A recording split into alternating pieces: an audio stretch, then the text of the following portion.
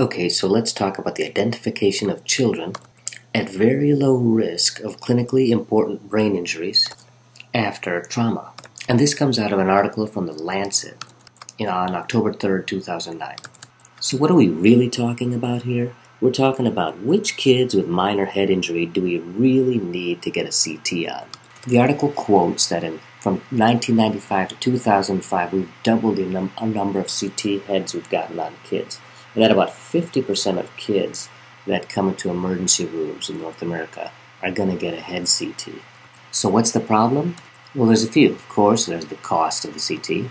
You may have to sedate the kid. There's the time spent in the emergency room. And there's also what are you going to do with false positives?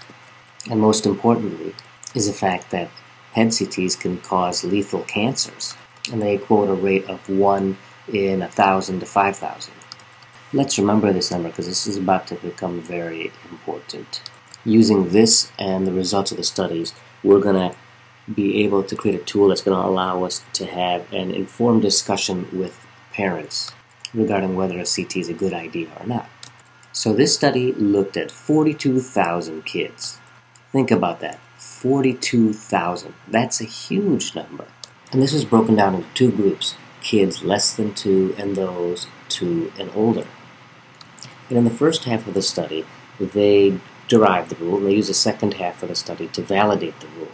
And the results they got were that for the group and for the kids that were less than 2 years age, they got a negative predictive value of 100% and a sensitivity of 100%. And for the older kids, they did almost as good. They got a negative predictive value of 99% and a sensitivity of 96.8%. They excluded kids who had trivial injuries. That is, anyone who fell while they were at ground level or they were walking or ran into some stationary object. They also excluded kids with more severe injuries or comorbid conditions. So that means anyone with penetrating trauma or brain tumors or some other pre-existing neurologic condition. And their endpoints, that is, the things that they were looking for that were the bad things that they were trying to exclude, included death from the traumatic brain injury, they required neurosurgery, they needed to be intubated, or required a hospitalization of 2 or more nights.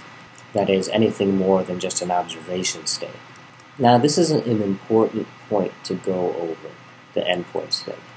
In the sense, what did they not use? They did not use a positive head CT as an endpoint. And why is that? Well, first, not all kids got head CTs in the study. And secondly, and more importantly, a positive head CT is not what we're really worried about. This is not a patient-important outcome. The parent of a kid doesn't really care if they had a positive CT. They worry about these things: death, neurosurgery, the kid has to be intubated or hospitalized. These are the things that really matter to the patient or the patient's parent. And remember, you can have a positive head CT that is clinically insignificant. The kid may have a small subdural. You admit the kid for 23 hours, repeat the CT in the morning, show that the subdural hasn't grown, the kid is continuing to act normal, and then you're able to discharge them home. So a positive head CT is not significant.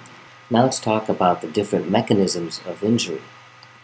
And they broke them down into severe, moderate, and mild. And we talked about these a little bit already. A severe injury would be a motor vehicle crash when the patient was ejected, there was death of another passenger, or the car rolled over, or a pedestrian or bicyclist was not wearing a helmet, was struck by a motorized vehicle. Falls of more than 1.5 meters, or that's 5 feet, in kids who are more than 2, and falls of 0.9 meters or 3 feet in those younger kids, those less than 2. Now the mild injuries, those are the ones of the ground level falls or a kid that just runs into something. And anything else was considered moderate, and those are the ones we looked at. Remember that severe was excluded and so is mild. Okay, so now let's go over the rule. First, for those kids who are less than 2 years of age. So remember, if the kid had a moderate mechanism and they had a GCS of 14 or other signs of altered mental status or palpable skull fracture, if that's true, then yes, do a CT.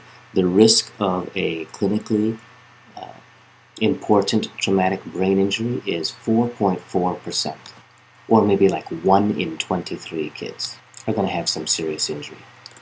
If not, if they don't meet these things, then you go down to this next box.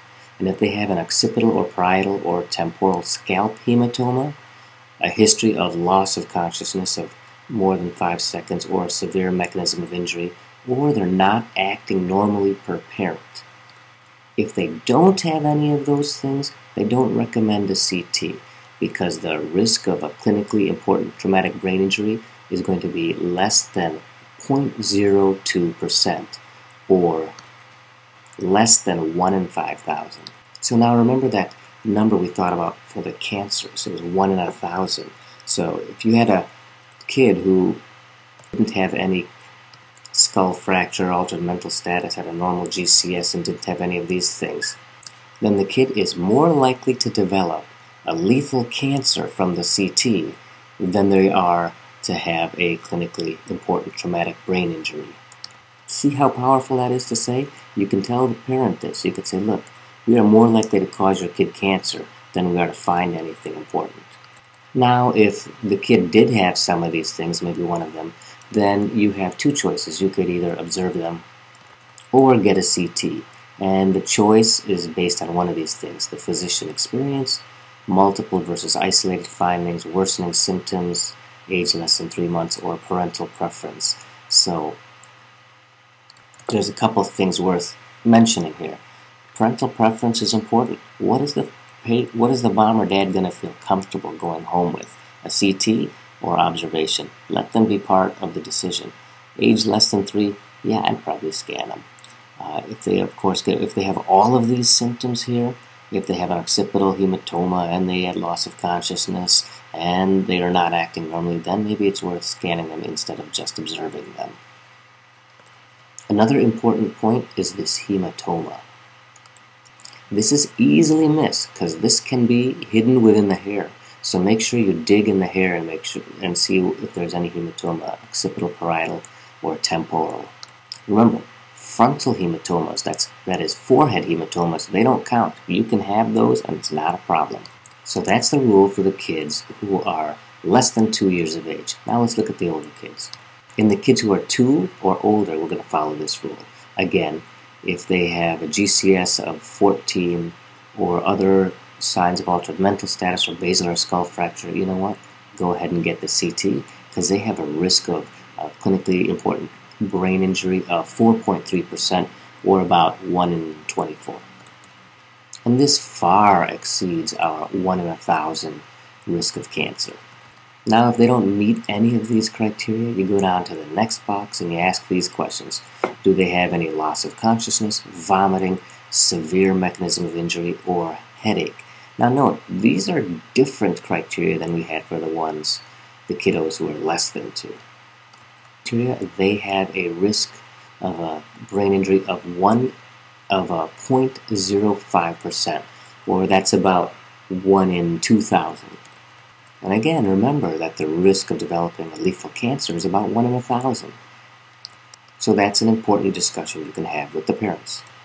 Now, if they do have some of these features, we go to this side again, and we have the same choices again, to either observe or to get a CT, and we use the same features: physician experience.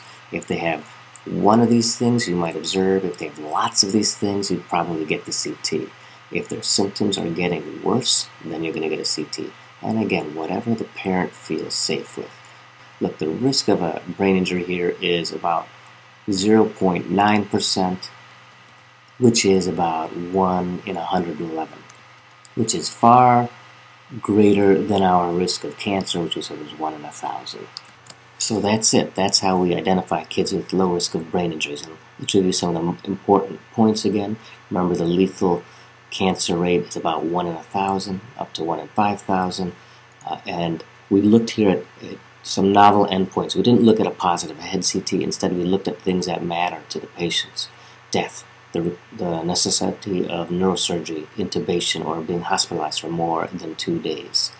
And we broke this down into 2 groups: less than 2 and greater than 2, and we follow these protocols. And we can break it down into the risk of how does this risk of brain injury compare to the risk of cancer? And if the cancer is greater than the brain injury, then it's really not worth doing. And that's a good way to have this discussion with parents. And it might even be helpful to have this little figure with you when you have that discussion with them, and you can step them through it, walk them through it, so they can also understand how you're coming upon your thinking. That's it. Thanks a lot.